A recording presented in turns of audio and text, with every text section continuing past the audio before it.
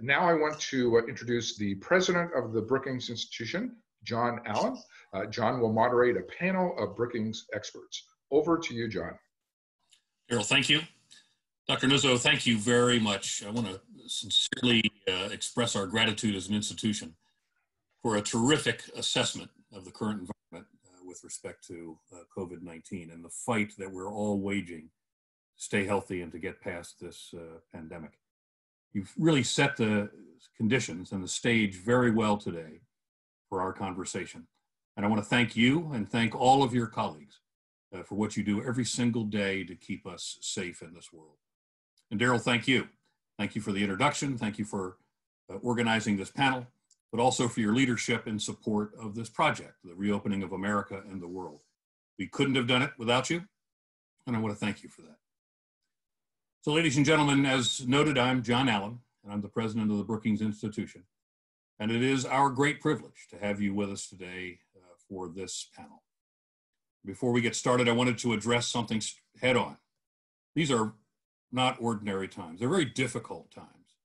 Between COVID-19, a severe recession, and the outrage stemming from the killings of George Floyd and Ahmaud Arbery, and the other recent incidents, this moment has exposed for all of us to see the fault lines of our society and the inequality gap.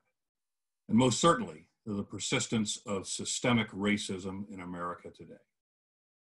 Now, yesterday at Brookings, I led a moment of silence for the institution. And I know in this panel today, many of the issues that have generated the pain across America will come up in our discussion. So before we start the panel today, I would ask you to join me to reflect for a moment in a moment of silence the deaths of those Black men and women of our population, our American citizens who've been harassed, who've been assaulted, and who've been killed simply for the color of their skin. Please join me in a moment of silent reflection.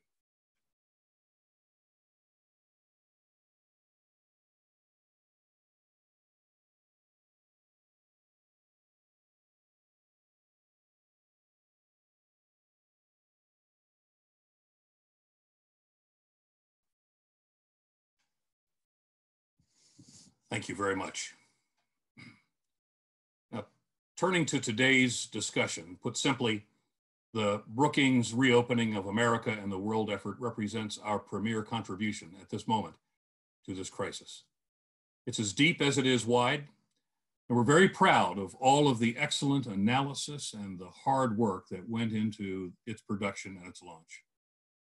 In the coming months, Brookings will also contribute a substantial effort looking at a blueprint for long-term recovery and renewal of our societies as we come to grips with the long-term implications of COVID-19 and the difficulties of the economic recovery. These issues are central to saving many lives and the livelihoods of our people, of our population, and in the world.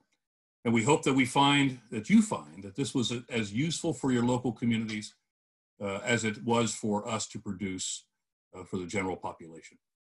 But most importantly, we hope that you remain safe and well throughout these challenging times. For today, however, we have 5 leading experts from within the Brookings Institution who were major contributors to the reopening effort. And sadly, I don't have enough time to spend the time I should on their backgrounds. So it'll be a very brief introduction, but I'm very honored to be with them today. And the first is Molly Kinder, who's a David M. Rubenstein Fellow in the Metropolitan Policy Program, and Rashawn Ray, also a David M. Rubenstein Fellow with our Governance Studies Program, Ross Hammond, who's a Senior Fellow and the Director of our Center on Social Dynamics and Policy and Economic Studies Program, David Wessel, a Senior Fellow and Director of the Hutchins Center on Fiscal and Monetary Policy in the Economic Studies Program, and last but certainly not least, Bill Galston, Senior Fellow and Ezra K. Zilka Chair in our Governance Study Program. Colleagues, it's great to see you, and welcome to the panel this afternoon. So with that, and ladies and gentlemen, as a final reminder, we are live and obviously on the record, and we'll be turning to Q&A following our discussion in a few moments. And you can submit questions by emailing them to events@brookings.edu. That's events.brookings@brookings.edu, or via Twitter using hashtag COVID reopening. Hashtag COVID reopening. Indeed, some of you have already submitted some questions. We're very grateful for those, and time allowing, we'll get to as many as we can. So let's get started. The first question is for the whole panel. Beginning first with Georgia, regional reopenings have commenced across the country. As Dr. Nuzzo said, we've seen some mixed successes. Even Washington, D.C. has started, with phase 1 beginning last Friday. So here's the question. Are we genuinely ready to reopen? And recognizing the inevitability of the reopening efforts, what do you think are the lessons learned from our COVID experience so far, as well as responses that we have seen and studied from overseas? And Molly, let me start with you if we can, and we'll just go straight through the panel, please. Sure, thanks, John, and thanks so much for having me in this great discussion. My research has really focused on the essential workers, the millions of workers who've carried on working throughout this pandemic. And when we look at their experience, it really serves as a cautionary tale for reopening, to bringing more workers back to their jobs. And this is really revealed both in the data and the experiences of those workers. When we look at the numbers, just the sheer number of deaths amongst essential workers, whether transit workers, nursing home workers, grocery workers, it really is astonishing. And we see outbreaks. The meatpacking industry, for instance, it's really been shocking and unacceptable, the extent to which essential workers are perishing from this pandemic. And when we look at some of the survey data, it reveals that workers are they don't have the protective equipment they need. So as recently as early May, a survey showed that upwards of 2/3 of frontline health workers had insufficient PPE. Some really fascinating survey data out of Berkeley showed highly uneven basic safeguards amongst frontline workers across industries, and often terribly inadequate standards. And we see that workers are frustrated. They're demanding more. The spike in workers with protests and walkouts, urgent letters from doctors and nurses pleading the federal government to do more in PPE. But for me, what's really hit home is not even just the numbers, it's the stories from the workers themselves who are putting themselves and their families at risk as they work. I've had the great privilege of interviewing about 24 essential workers since the start of the pandemic, from grocery cashiers to nurses, gig workers delivering groceries and meals, hospital workers, cooks and cleaners in nursing homes. And I would describe the two strongest emotions I've heard are both fear and frustration. Fear because they genuinely believe that the jobs that they were doing 2.5 months ago that weren't really a risk as much to themselves suddenly pose a real risk to their safety. They use words with me like petrified and terrified of the risk. Most importantly, the workers I interviewed felt most concerned not about their own safety, but the safety of their families, because this is something you bring home to the people you live with. And it came up pretty frequently that some of these workers lived with family members with underlying health conditions, and it was making them petrified that they were going to come home and cause harm to their family. And then coupled with that was frustration. A lot of workers really felt that their employers simply weren't doing enough to keep them safe. Especially in the health sector, lots of frustration around inadequate access to PPE, being asked to prolong use of PPE well past when it's safe. And really what was striking to me was some workers interviewed had no access to PPE from their employers, whether home health workers who were taking care of our society's most vulnerable, or many of the gig workers got nothing at all from their employers. So I really think these last 2.5 months are a cautionary tale. I don't feel that the federal government has really done enough to ensure that we have enforceable standards in workplaces and that we have sufficient supplies of the life-saving protective equipment that we need. Molly, thank you. Look, we're all very grateful for the research you've done in this regard. You have really highlighted the role of the essential workers to all of us, but you've also highlighted the casualties that they have endured in bringing those essential roles to us all. Thank you very much for that research. David, let me go to you, please, if you have some thoughts on this. Sure. I think the short answer to your question is we don't really know whether it's safe to reopen. We are running a grand experiment. I'm concerned that we're not ready because we didn't adequately provide testing and we didn't adequately instruct people on what they're supposed to be doing. It seems like a chaos and cacophony.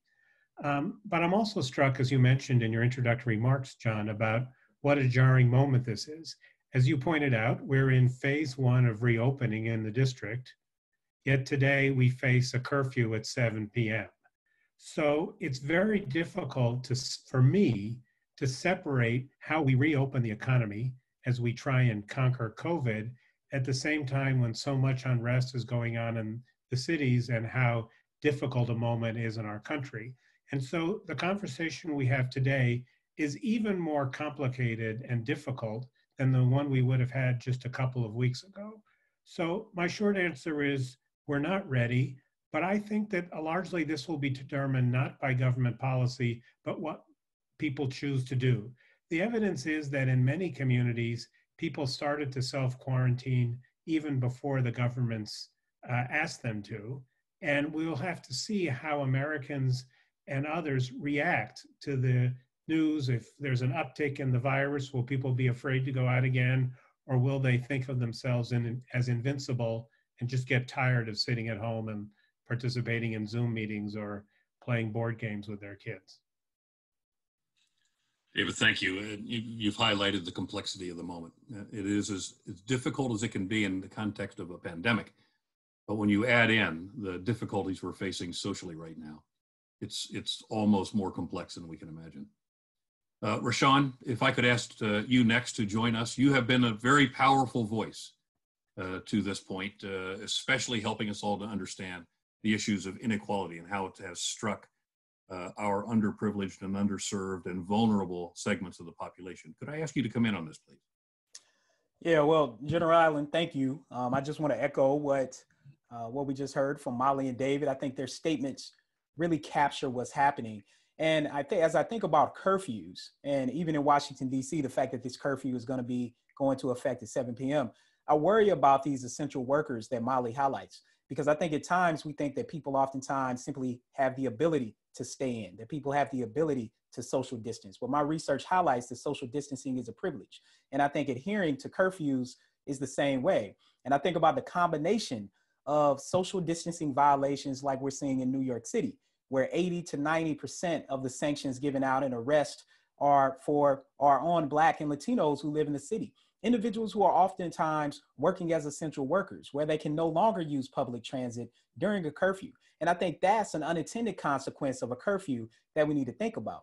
I mean, I think in short, are we ready to reopen? No, I don't think so. And I think oftentimes it's not a catch-all. It's not necessarily a one thing fit all. As I know, being from Tennessee, is that they're dealing with different pressures and different sort of issues than we might be dealing with in Washington, D.C., or where my children were born, which was in Oakland, California. I think these are all playing out in different dynamics. So location matters. Even within a specific location, place matters. So we have to look at zip code. One thing that we know is zip code is highly correlated with people's social class and their racial background. So in that regard, one side of the city, say in Washington, D.C., the western side of the city, might actually be far more prepared than the eastern side of the city. And we all know the way that race and class plays out there. I worry about a few specific things as well. I worry about health capacity. So not just healthcare access, but I also worry about healthcare quality, which I'll say something about later. But then I also worry about our infrastructure capacity. I worry about schools. I worry about public transit.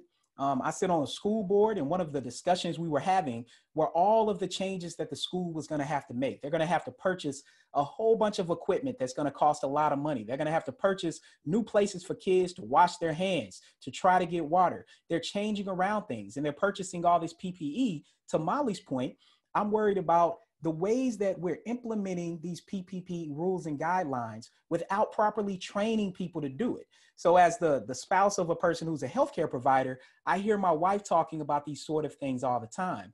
I think the final point is this. I also worry about how during this moment, we seem to be setting new rules for our democracy. And I think it's highly problematic for everyone in this particular moment, that it almost seems to be the wild, wild west in some regards in the ways that these sort of policies are being laid out. And I think it comes down to a comprehensive analysis on pandemic response and preparedness that Johns Hopkins led. That study found of 195 countries that the United States ranked #1 in finances, but 175th out of 195 when it came to healthcare access.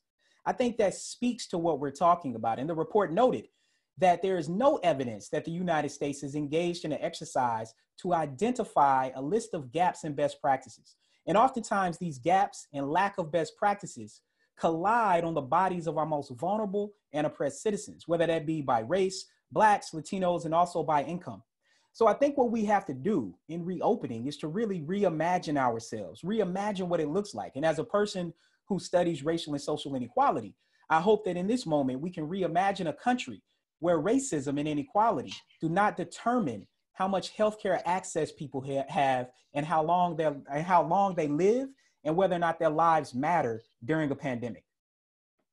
John, thank you very much. Your voice, as I said at the beginning, is very powerful in these matters, helping us to understand the facets of the inequality that you've pointed out so powerfully for us. So thank you for that. Let me go to Ross Hammond. You've done a lot of work statistically on these matters. What are your thoughts, please?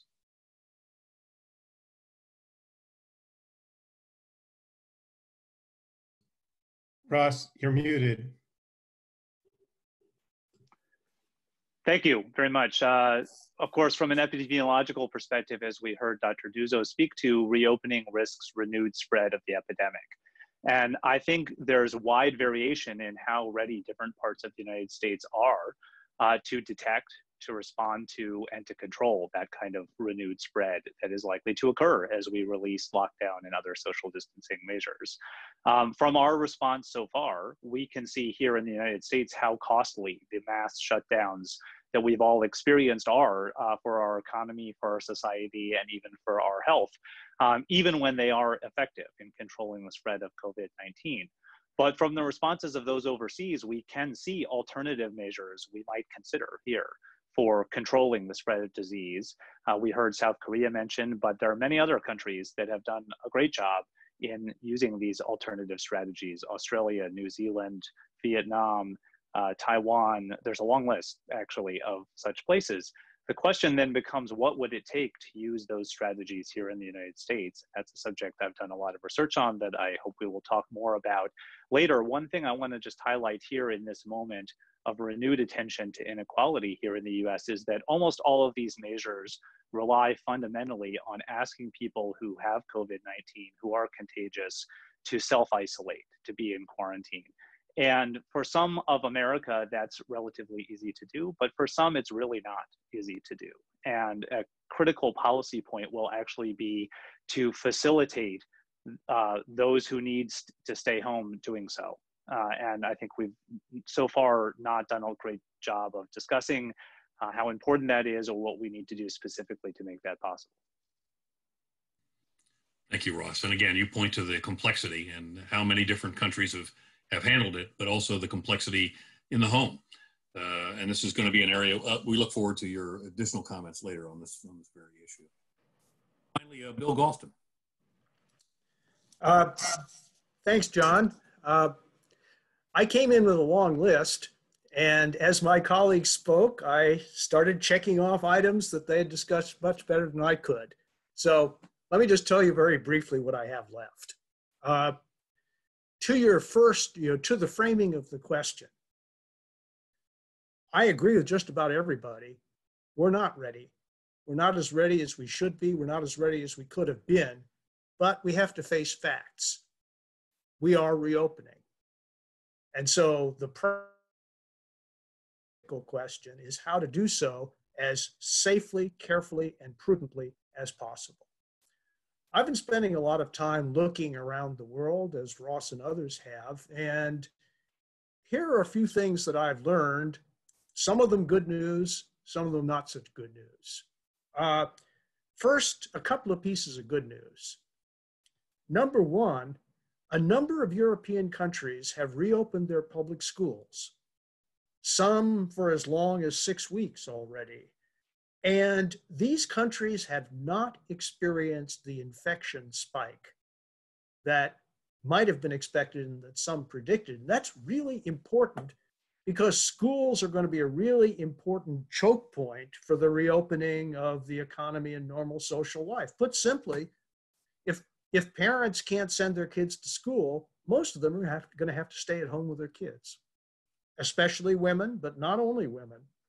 And so this is an important piece of good news. The second piece of good news is that, and this is intuitive rather than counterintuitive, it is a lot safer to reopen outdoors activities than indoor activities.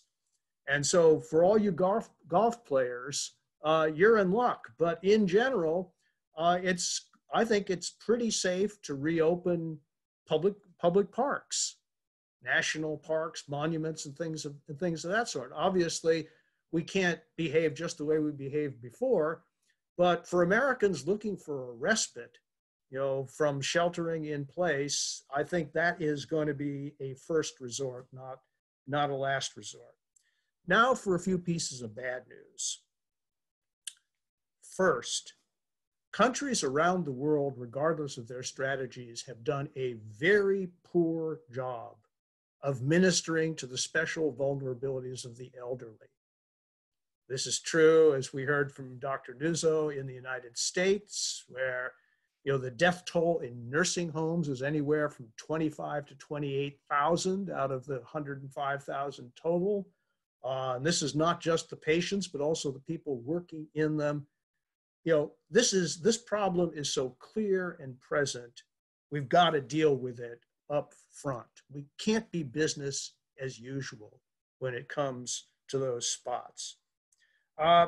Secondly, multi-generational households, right? We've learned from Italy, what's characteristic of Italy is not just that it has a very old population by global standards, but also that Italians are more likely than just about any country on earth to live in multi-generational families, which has imposed special vulnerabilities on the elderly and special responsibilities on their children and grandchildren.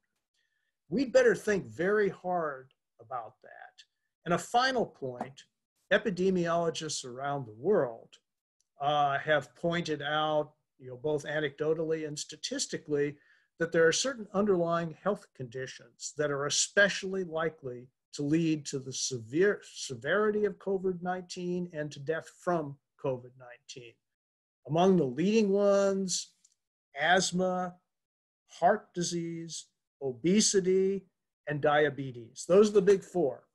And as we open up everything, including our workplaces, we ought to create some sort of diagnostic and sorting mechanisms so that workers with one or more of these underlying conditions, which are not evenly distributed on racial and ethnic grounds, as Rashawn and others have pointed out, that they can be given special treatment and, if necessary, exemption from the workplace as long as the COVID-19 pandemic rages. So that's what I've gleaned so far, but more to come.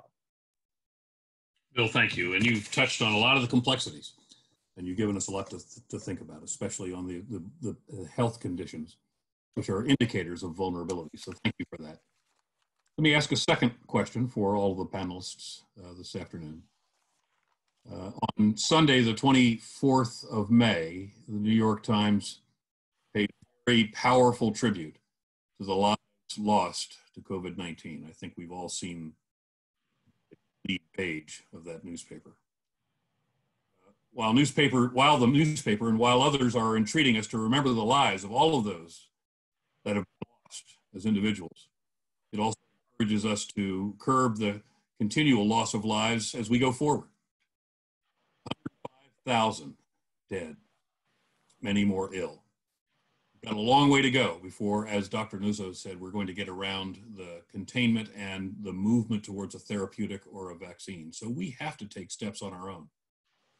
Now, in the context of this question, let me ask each of you, given the specialness of your research, to give me some thoughts, please, on what are the primary challenges that we face in ensuring that this country can move towards reopening, again, within the context of your research.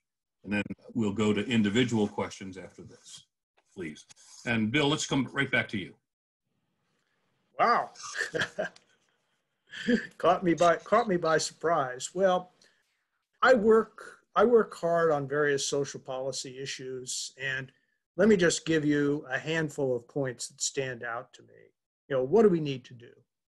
Number one, we need specific, enforceable workplace safety standards. We don't have them.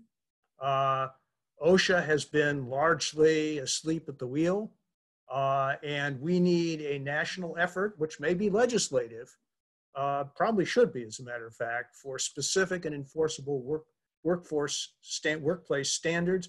Workers should not be forced by economic necessity to return to unsafe workplaces, period, full stop. And I feel that very strongly.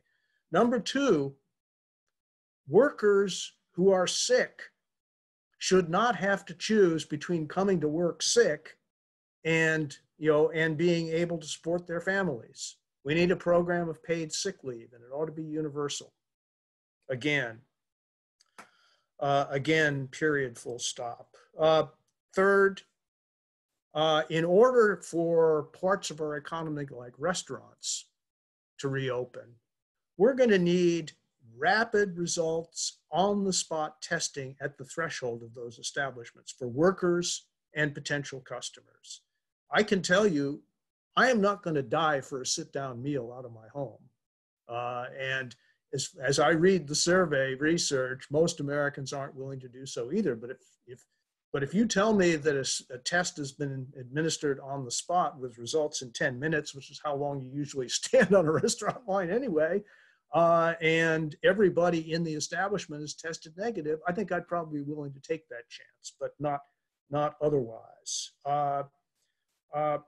We obviously have starved our system of public health for 30 years. We need to rebuild it. And two measures which we need, but I'm afraid we're not going to get, are first of all, contact tracing. As Dr. Nuzzo emphasized, it is very resource and personnel intensive. It can be experienced as intrusive. I'd like to see it, but I don't think we're going to get it except in selected spots that are really committed to it, like Massachusetts, which is pretty far ahead of the rest of the nation. Finally, Asian nations have experienced a lot of success with mandatory quarantines. Once again, I think a lot of Americans are going to bridle for reasons good and bad, understandable and not so understandable about that kind of measure. But at the very least, we ought to offer people voluntary quarantine options, making use of structures such as our mostly empty hotels in this country, and there are many of them, in order to give them a place to go because they want to do the right thing. They don't want to infect the rest of their families, and they ought to have an option. And this is particularly true for people who are living packed together in very dense quarters. If we don't give them an option, they won't have one. Great comments, Bill. Thank you very much. A good, complex answer. Thank you. David, in the Hutchins Center, what are you all thinking in terms of the research and what it shows? Well, I'm thinking I'd rather go before Bill Galston than after Bill Galston the next time. That was such a terrific list. I think that we look a lot at what's going on with the economy, and I think it's quite an unusual moment where in the past we have sometimes been reluctant to bail out banks because they caused a big problem in 2008 and 2009, or to discourage people from working because we thought that with incentives they'd go to work. This is just extraordinary and different, where we have, in the interest of public health, instructed businesses to shut down, factories to close, workers to stay home, ball games and theaters and movie theaters to be suspended. And I think it's very important as we gradually reopen, whether we're ready or not, we are, that we not move too quickly to withdraw this support from the economy, or we will have not only an uptick in the coronavirus, but we'll have what some economists call the W-shaped recovery, where things will get better for a while and then they'll get worse. So economically, the most important thing is not to end the support for the economy prematurely, because the implications will be devastating. Thank you, David. Ross, what are your thoughts, please, based on your research? Sure. Well, so the question is, how do we curb the continual loss of American lives? And fundamentally, to curb the loss of American lives from COVID-19, we have to control spread of the epidemic. There's no way around that. And in the absence of a vaccine or herd immunity, we will have to have some kind of containment policy. And the question is, what should that policy look like? And we've seen that the policies we've used so far of closing workplaces, of closing schools, of asking everyone to stay home are very costly. They're costly to our economy, but they're also increasingly costly to our health and to our society, the fabric of our society. And our work is really about what alternatives are out there. I'm more optimistic than I think Bill is about the possibility of adopting some of these successful strategies that are not just in Asia, but also in places like New Zealand and Australia that have a certain resemblance to the United States, where widespread testing and contact tracing has worked. And I think in order to deploy those kinds of strategies for the next phase here, we really need to emphasize three things. The first is there has to be enough capacity. We have to have enough tests. We have to have enough capacity to do contact tracing. The second is we have to have a coordinated plan to use those resources, which will inevitably be constrained. We'll never have all the tests we want. We'll never have all the capacity we want. So we have to have a plan to use it efficiently and in a very focused, targeted, clever way. And the third, which I alluded to earlier, is that fundamentally, when you conclude this chain of testing and contact tracing, what you'd like is to identify people who may be contagious to others and to isolate them through quarantine, through asking them to stay home when they're sick, as we do with other respiratory diseases like flu. And so we need an investment in how to make that more likely to actually happen for most Americans. And our work trying to model these what-if questions, what would it take to actually deploy these strategies in the US, underline the importance of adherence to quarantine. If too few people self-quarantine when they're asked, none of these strategies have a chance of working. And I believe that actually all three of those things are within reach. They will require further investment to realize them, but I don't think we're that far off from where we might need to be. I don't think these are crazy ideas. And I think given the alternatives, renewed epidemic spread, mass social distancing, further damage to our economy, such investments make all the sense in the world, and they can't possibly cost as much as we've endured so far. And I think this is an important avenue for policymakers throughout our country to pursue as quickly as they possibly can. Thank you, Ross. We'll come back to you in a moment to have you elaborate a bit more on the trace model, because it's been very, very helpful in the formulation of policy. Rashawn, please, can you give us a sense of how your research has indicated how we get after this? Yeah, I mean, so obviously, I mean, I'm thinking about dealing with racial disparities in healthcare access. I think that becomes one of the main challenges, because if we focus, and we've heard from our other colleagues, Bill mentioned the elderly. I mean, we could also talk about the prison population, but oftentimes when we center the most vulnerable, then all of a sudden we know that we are also focusing on everyone else. I think when it comes to Black Americans in particular, there's one key stat that came out of this that should be troubling to us all. That's the fact that Black people are 6 times more likely than whites to be turned away from testing and treatment once they go to hospitals. So even after we've dealt with healthcare access, we see the healthcare quality is a problem. And so while a lot of people are talking about, you know, Black people's behavior or even their blood and some other sort of things that don't necessarily come to fruition in actual research, nationally, we know that Black people are about 3 times more likely to die from COVID-19. And in some cities and states across the United States, represent about 80% of all the people who have died from COVID-19. We also know that Latinos have been disproportionately hit by COVID-19. I think Chicago and Illinois becomes a good place to look. So, I mean, I've written about why this gap exists and what we can do to reduce it. But I think what's key is that people really have to understand the structural conditions of our neighborhoods oftentimes undergird pre-existing health conditions that impact people and actually increase the likelihood of minorities being exposed, contracting, and dying from COVID-19. I think the other thing, of course, we know is that Black people, as Molly's research highlights, and Latinos are more likely to be part of the essential workforce. Being a low-wage worker increases the barriers to social distancing, as I mentioned earlier.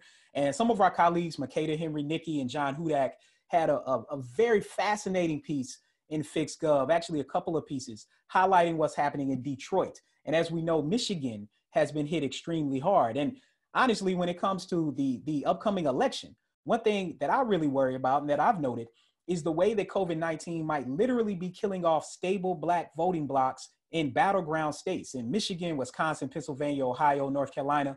And I think that's something that people haven't really been highlighting and talking about, what it even looks like to lead up to a presidential elections. I think we also know that Blacks are more likely to live in densely populated areas. They lack healthy food options and places to engage in physical activity. And then I think one of the main things is this. I think that race and racial inequality, and hopefully after what we've seen over the past couple of weeks, people know this, but it should unnerve us all. And while COVID-19 is an equal opportunity disease, our healthcare system is far from it. And currently we are dealing with two pandemics.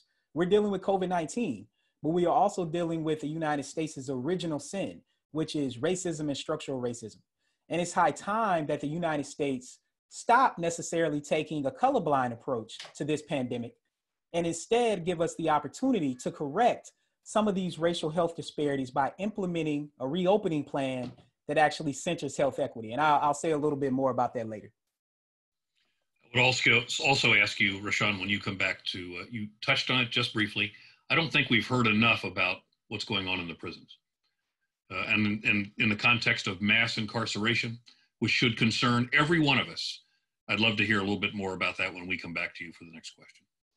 And Molly, of course, your great work again on essential employees. Could you give us a little bit from your specific research, please? Sure. So like Rashawn, I'm really concerned about the big equity questions as we reopen and as I've had workers these past 3 months working through this. And equity, by that I mean both race, but also income. And there's a really stunning statistic. When we talk about reopening the economy and putting more workers back in the job, this is disproportionately going to impact low-wage workers. And that's because low-wage workers are six times less likely to be able to telework and work from home, presumably in front of a computer, than high-income workers. They're disproportionately the folks who've been laid off from jobs when restaurants and movie theaters and nail salons and shopping centers shut. It's those workers who lost their job. And when they go back to their jobs, those jobs have a lot of face-to-face contact. They're not like this moment where I'm sitting here by myself on my computer. So the nature of that work is high risk. But there are 3 factors that came up all the time in my interviews with low-wage workers who were disproportionately workers of color, the folks I interviewed. And these anecdotal experiences are all backed up in the data. And the first is this point that Rashawn has done so much great work on, is the fact that there are much higher prevalence of these underlying health conditions that Bill discussed that are the most prone to kill people who get the disease, whether that's asthma or diabetes. Over and over, I heard from the workers I interviewed that they have those underlying health concerns, or someone in their household does. And that was some of the biggest concern, was not just the worker who might have diabetes and is worried about going to her job, but her granddaughter who lives with her. So there was real concern about, and Rashawn has shown all the different structural inequities that lead lower income and workers of color to be more prone to die of this disease. The second is one that's not being talked about very much, but again came up frequently. The workers I interviewed were predominantly in cities in the mid-Atlantic, from Richmond to Baltimore to Philadelphia and DC. And many of those workers with the lowest wages don't have access to a car to get to work. And one worker, Betty, who's a home health worker in Philadelphia, described how she feels getting on public transit at this time. She said, getting on a public bus during a pandemic is like getting on the bus with a loaded shotgun and not knowing who on that bus is going to set it off. I talked to another home health worker in Philadelphia who takes 5 transfers to get to work for a job that pays her $9 an hour. It takes her almost 3 hours to get to work, and she's risking her life. Well, I have access to a car, so I'm going to try to avoid public transit for the time being. The other issue that came up, and Bill mentioned it as well as I think Rashawn, was this issue of multi-generational housing.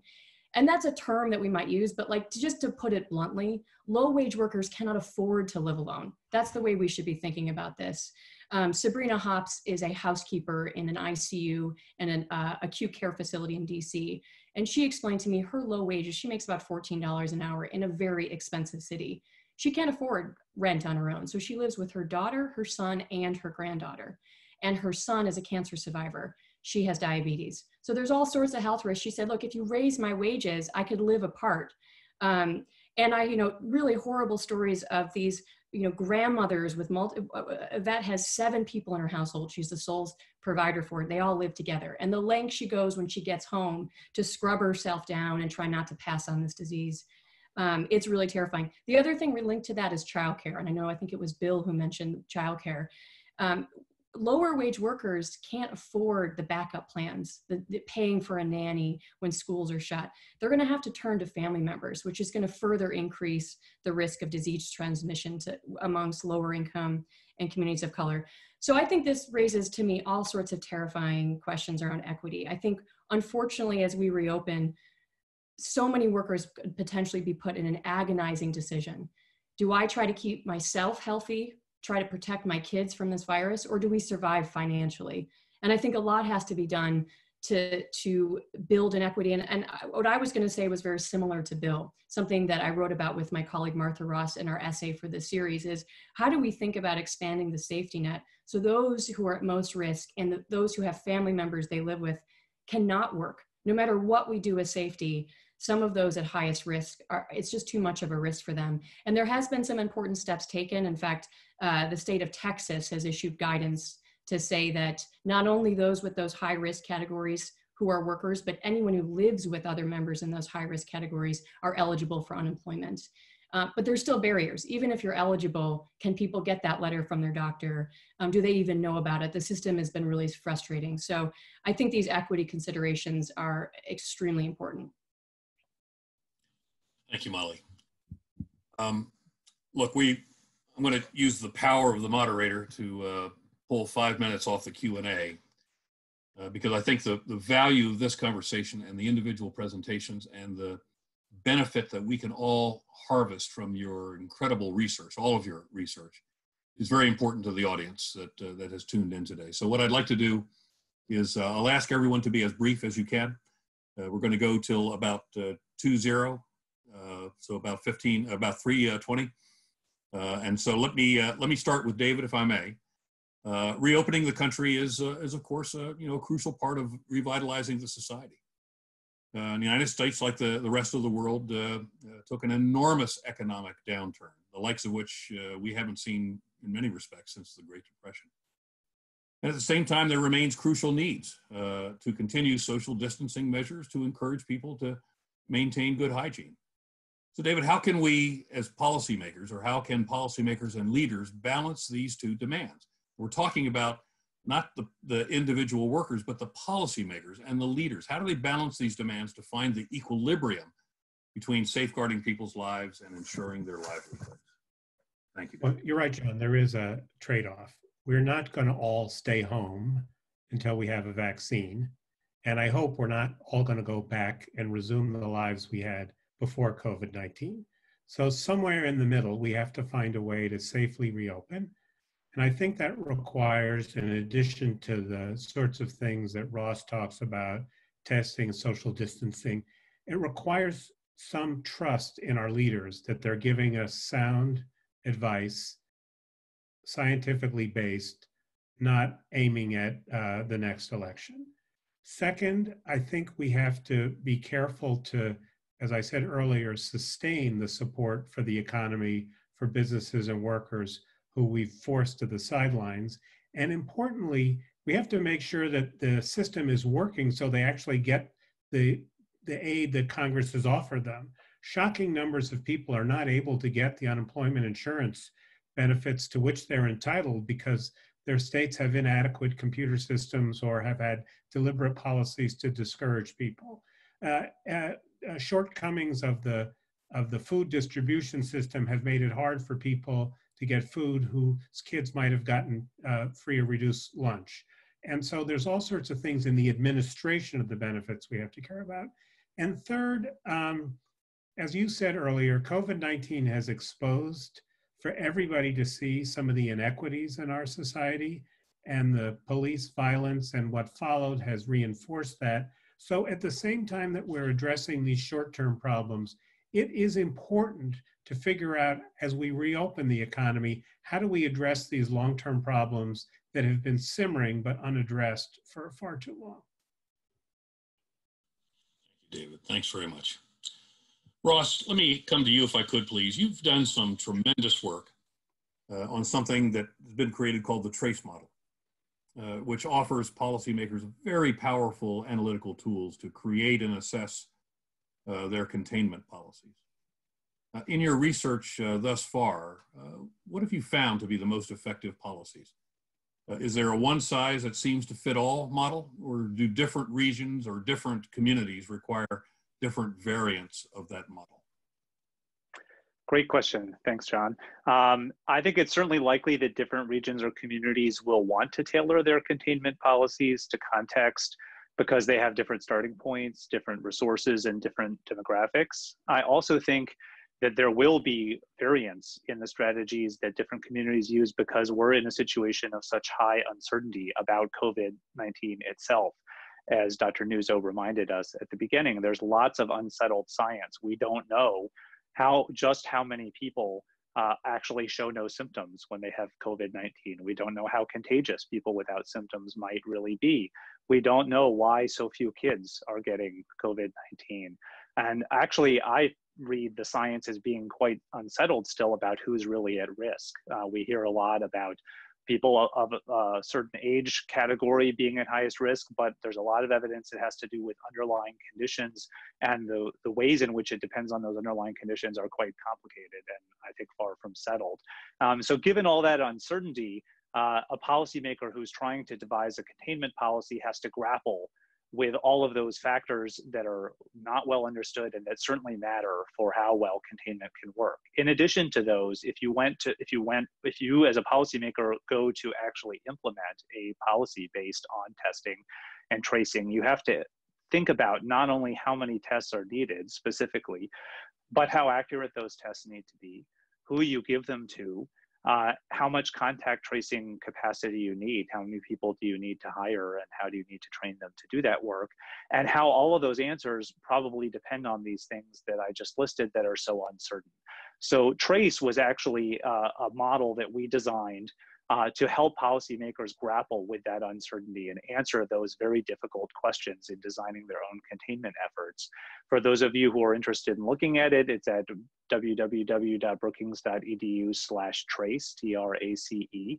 The good news from the work we've done with TRACE so far is that we actually found quite a few policies that are robust to that uncertainty. That is, they work even in the very worst case scenarios that we looked at. And we actually looked at over several million different scenarios, over 10,000 different combinations of policies across a huge range of uncertainty about the underlying epidemiology.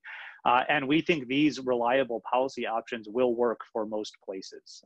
And those policy options need three things I have mentioned several times so far: enough capacity for testing and contact tracing, a smart strategy to use those supplies. And we actually find that the way in which most testing is going on right now, which is to give priority to people with symptoms, is not the most effective way to use limited testing supplies. We actually advocate a set of different and slightly more complex strategies involving contact tracing, which you can read more about at our website, on the Brookings website. And three, this idea that adherence is so central to success with any of these policies, and supporting Americans in being able to self-isolate when they need to. And I want to stress that given the right mix of ingredients, our TRACE model shows that we can really, as Americans, aim not just to flatten the curve by pushing cases off into the future, which was very important and necessary and timely effort, but to actually really suppress COVID-19, to have a system whereby we can detect and promptly respond to small outbreaks as they occur, to keep explosive growth from occurring, and to do that indefinitely. Because as Dr. Nuzzo reminded us, it may be some time before a vaccine comes along. And the strategies that TRACE puts forward can be deployed indefinitely to contain COVID-19, even while almost all of us go back to work and to school and to our daily lives in ways that are important to the fabric of our society. Ross, listen, on behalf of your colleagues at Brookings and many policymakers and leaders who have either used TRACE or will use TRACE, I want to thank you for that research. It is making a huge difference. And for those in the audience today, just as Ross just did, I invite you to go to the website, which is /trace at www.brookings.edu. So please visit that site, and it's great work, Ross, and we're all benefiting from it. So thank you. Rashawn, you have written extensively on how COVID-19 has affected the lives of Black Americans and the Black community. According to your work, you found that in every state where there are racial data statistics, Black Americans are more likely to contract the disease and tragically die from it as well. In our newly released report, you specifically point to the lack of access to quality health care as one of the reasons for that disparity. So as the country continues its recovery efforts, what would you recommend to policymakers and decision makers on ways that the United States can systematically approach the remedy of this tragic situation? Yeah, General Allen, as you know, I mean, look, racially equitable healthcare access and quality is what we need moving forward. I mean, we have to get to capacity where we have the data to properly analyze what's going on as it relates to race, place, gender, age, and other factors related to pre-existing health conditions in order to paint an appropriate picture for what's going on. And I think tragically at this moment, the same way that we lack data on race to know about COVID-19, it's the same way that we lack data on police violence. And I think it's one of the reasons why we're seeing these two pandemics and what's happening in our streets across the country. I think in order to do it, I think there are a few things we could do. One big thing that I've been pushing, and we've seen this, what I'm about to say, adopted in New York by Governor Cuomo and Congressman Jeffries, which is to really leverage Black churches in this moment. My research has overwhelmingly shown, and some of this work I've done with Dr. Abigail Sewell, as well as Dr. Keon Gilbert, that Black churches become key trustee sites, that people who attend Black Protestant churches are more likely to trust healthcare physicians. They are also more likely to utilize healthcare. Well, why would that be? Well, you instantly deal with a network issue. So part of the thing that we know is that Black people are less likely to access healthcare. They are also less likely to get high quality healthcare. Well, when you have a network node, say like a Black church, all of a sudden throughout that network, people say, these are the physicians to go to in our neighborhood. These are the places to seek treatment. Don't go to that place, go to this place. It's the same logic we use based on which restaurant has the best food or which park has the best sort of playground for kids to play in. That Black people do this same sort of process at churches, Latinos do as well. This has been implemented in the state of New York, where they've allocated specific funding for churches to do testing and triage. I think that's something very important. We need to ramp this up. We also need to work with local organizations and key trustees in neighborhoods to ensure that Black people are included in clinical trials, that those clinical trials are implemented equitably. And in many regards, this really aligns with President Obama's promise zones that he was trying to push when he was in office. I think there are also a couple of additional things though, because I think that's the big one dealing with testing. I think the other part is we need to ensure equity as it relates to PPP funding. One of the things we know from the first and second round is that Black, Latino, and women-owned small businesses were rejected from that funding, about 95% of them. When we have these businesses in neighborhoods where they already lack infrastructure, and then you further devoid them of opportunities to leverage their businesses and maintain their businesses and keep people employed, this was yet again a missed opportunity by the United States to create some equity, and we did the exact opposite. So I think the big framework is that when we've approached COVID-19, we've approached it from a colorblind perspective.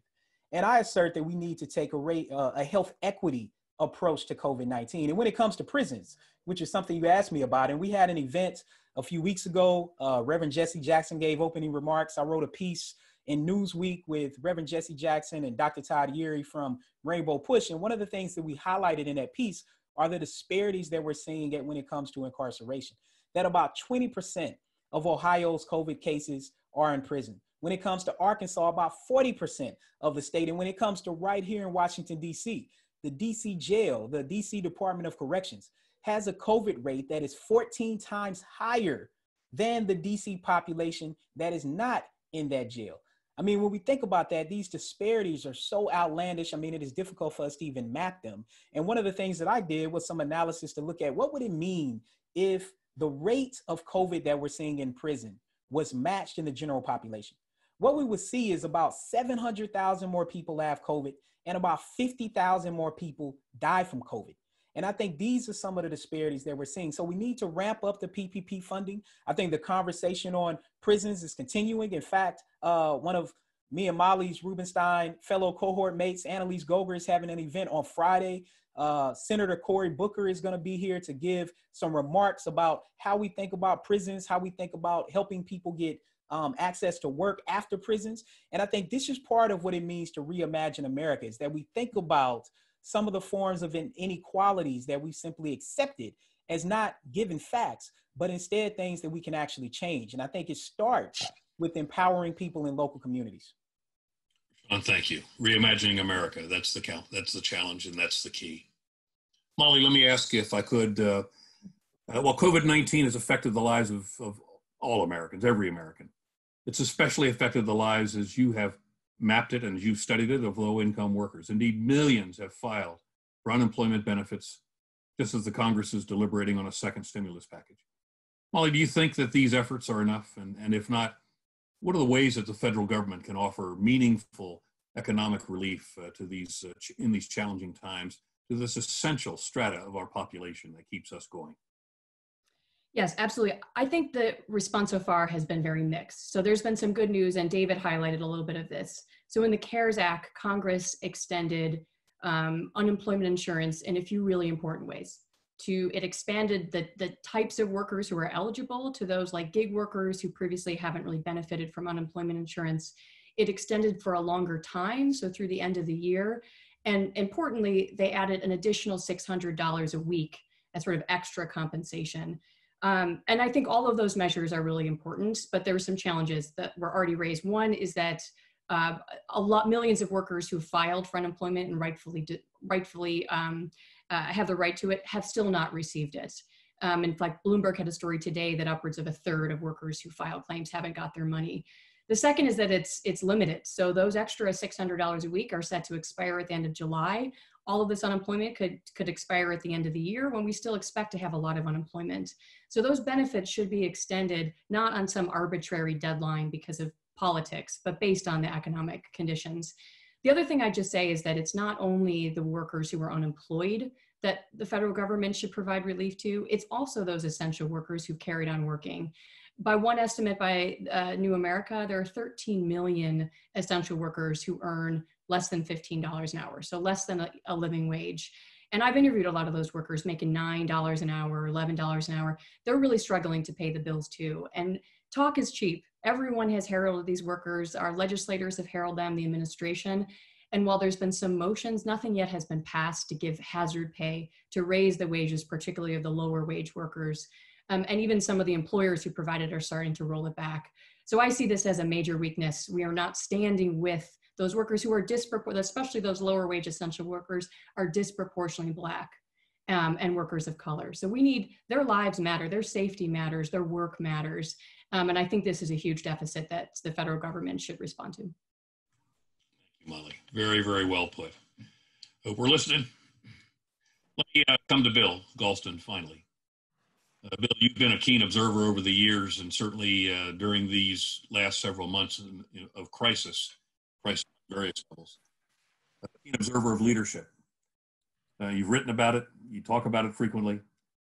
And leadership during a time like this is magnified in crises, such as a global pandemic or what we're seeing in the streets today. In your essay, Bill, in the reopening project, you talk about the need for restoring public confidence. Can you describe the tangible ways that you think that leaders who are observing this event today, or who are going to read our work, or just think about this, what leaders can do to turn around an absence of confidence, and how we as citizens can support them, as well as hold them accountable, these leaders? Well, John, we've reached the moment that I've dreaded since this event was announced, because you've spent all of your adult life in positions of leadership, and for me, the figure might be something like 10%. But for what it's worth, here is my 5-part manual for leaders to restore public confidence in times like this. Point 1, from which all else follows: clear, consistent, and credible communication. You're allowed to change your mind, but not too often, and you'd better explain why. And what you say what you say has to be in touch with realities that people on the front lines at the grassroots can touch and feel and see for themselves. There's no way they're going to believe the sky is green if they can see for themselves that it's blue. Point number 2, tell the unvarnished truth, no matter how tough the circumstances are. The all-time classic of this, of course, was Winston Churchill, who promised his people at the moment of maximum peril, nothing except blood, toil, tears, and sweat. Point 3, take responsibility for what happens on your watch, the bad stuff as well as the good stuff. That means you don't shy away from doing the hard part of the job and shuck it off on subordinates. You do it yourself. You model that. And number 2, you take responsibility for the bad things that happen on your watch. You know, here, let me quote briefly from a piece of paper that Dwight Eisenhower prepared on the eve of the Normandy invasion. He literally prepared 2 envelopes, one for success and one for failure.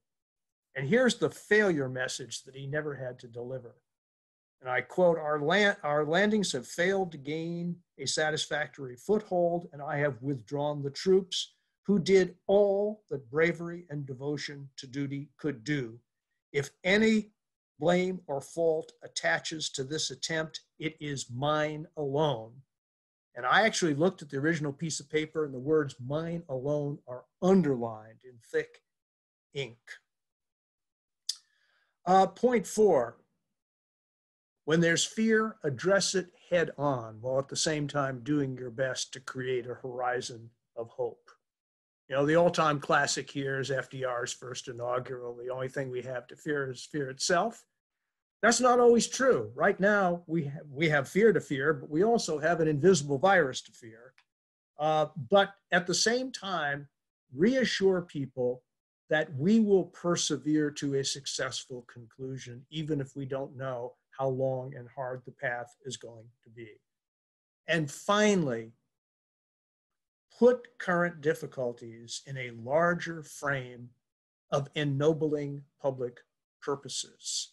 Right? We don't just need to rescue America or recover America. We need to renew America. This should be framed as an opportunity to build it back better.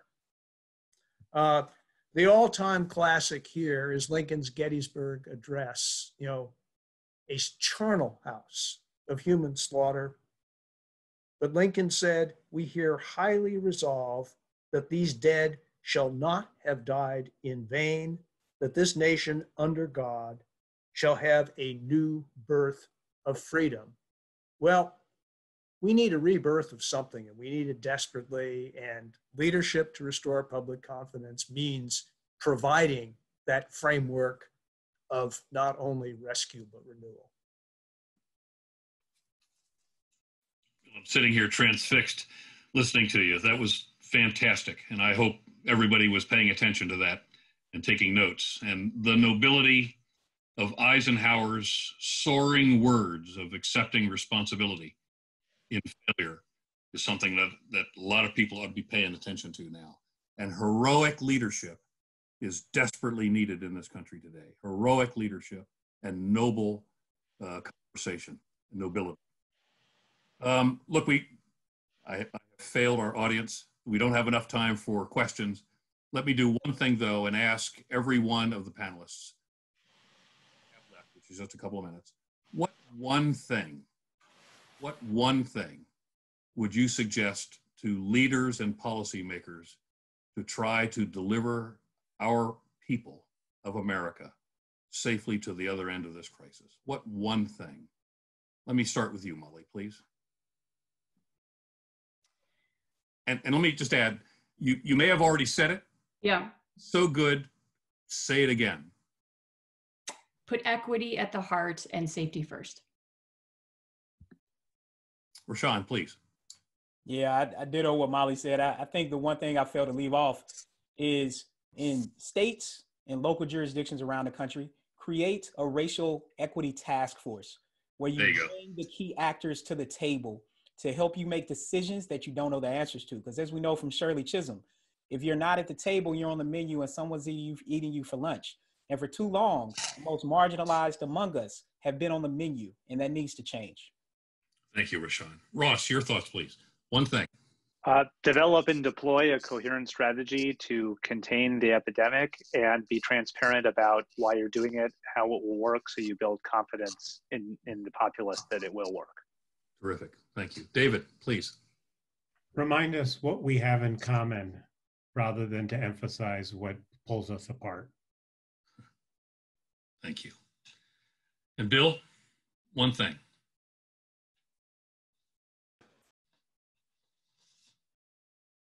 There we go.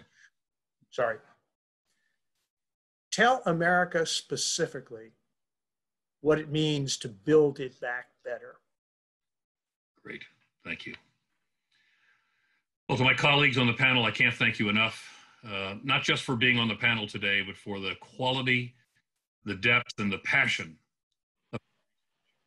It's really making a difference. And it's reflected in the product that we've just put out on reopening of America and the world. But to the audience that tuned in today, thank you for joining us. Your Brookings Institution is trying to make a difference and trying to help everyone to come through this pandemic whole, but also to try to imagine and envisage a better world at the far end of this crisis. So thank you for joining us today. Thank you to the panel members, and that concludes our session. Please be safe and please be well. Thanks for watching. Be sure to like and subscribe for more videos from Brookings.